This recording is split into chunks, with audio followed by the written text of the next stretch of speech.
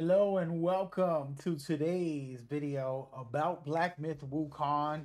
All of the hands-on previews information that you need is going to be right here. A deep dive into some of the mechanics and different things. You're going to be watching awesome footage of some fights and things that you can expect within the game as well. So enjoy. We give you need. Okay, let's dive deep down the rabbit hole of Black Myth WuKong, coming out on August 20th, which is right around the corner. And I'm sure if you're watching this, you're probably going to play it, I assume.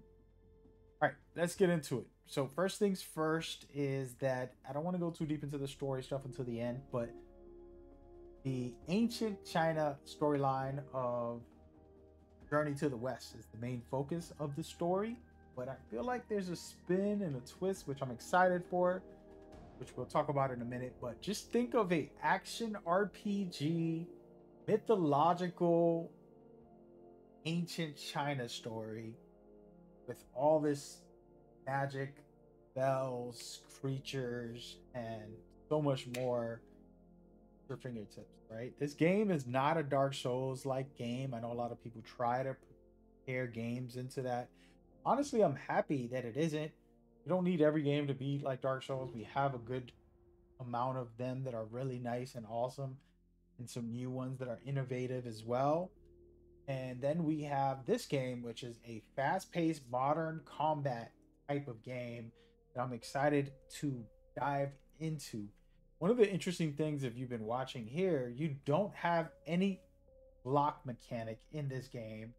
You pretty much have to dodge at all times. And I'm going to talk about the mechanics with dodging. But dodging is the number one tool in this game to keep you alive. You do have a deflecting system, which is basically for projectile enemies throwing stuff at you. You can use it to deflect, but other than that, you're not blocking through the whole game. As I talked about dodging, you get three dodges to start off with, and I believe that it will, cool down very quickly, but that's how that works, and you got to be very careful about not wasting all your stamina in that way.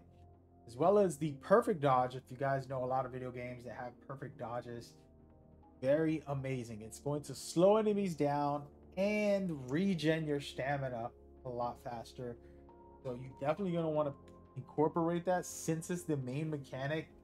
Make sure that that's a key in the game for you and you go forward. You're probably wondering what type of weapons you're using and what you should be doing. You're going to have a staff.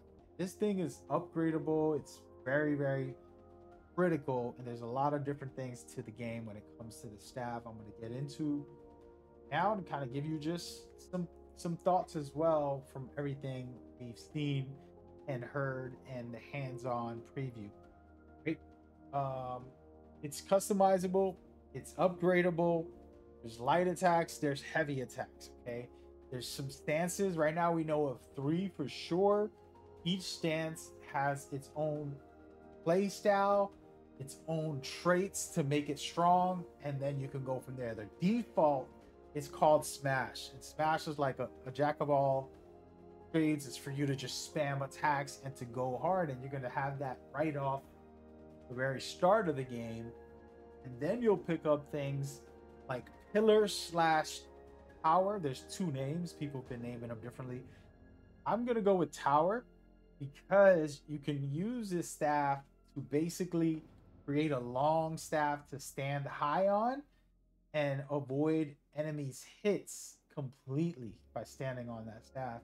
And I think that this mechanic is super cool, and I think it's going to be extremely useful for a lot of us who love,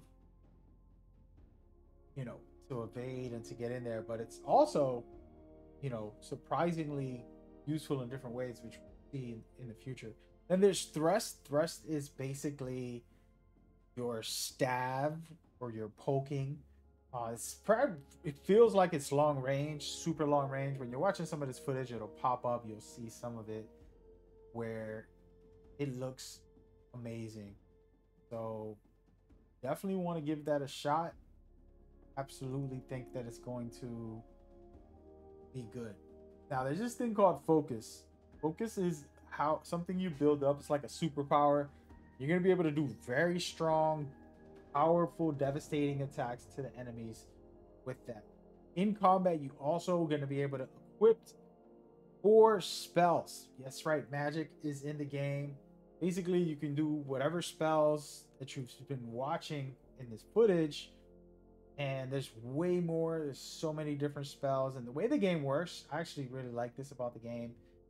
Talk a little bit about it more, but you're gonna be able to have a lot of builds, because of what the way they're designing it. So that to me is special.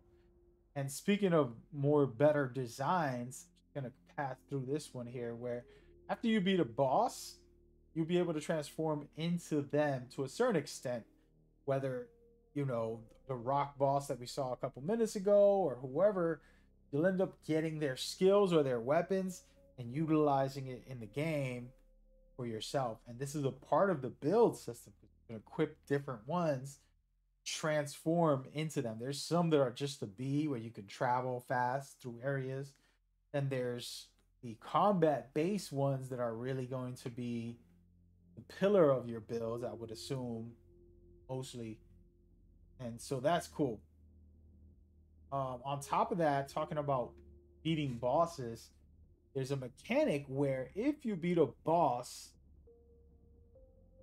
if you hurt them very bad and you take out, like, let's say 30-60% of their health in a very fast fashion, they can go into a second phase. Not all the time, but this is a mechanic where some of them will and some of them won't. I thought that was interesting, just kind of something different. Another factor is, like I said, if you're transforming, the second health bar, you can kind of utilize it to stay alive or to kind of do more damage early and not worry about your health bar so much. Something in that vein. Which I thought was very cool, interesting. Then I want to talk about kind of your builds, and like I was saying earlier, this is very critical.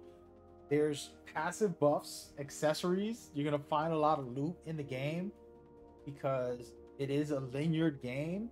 There's places to explore and things to go to, as far as finding secret passages for chests or for other bosses, optional bosses, where you're gonna find more loot. There's story side missions with cutscenes and everything, all within this game for you to enjoy as well. So I do think that people should be exploring and looking to see what's out there, which is super important. And I wanted to talk about the loot just a little more. There's gear sets. So on yourself, if you put on 3 pieces, you'll get an extra buff, things like that, which I think is super critical. There's crafting, which I really like because might be some good stuff that you can make.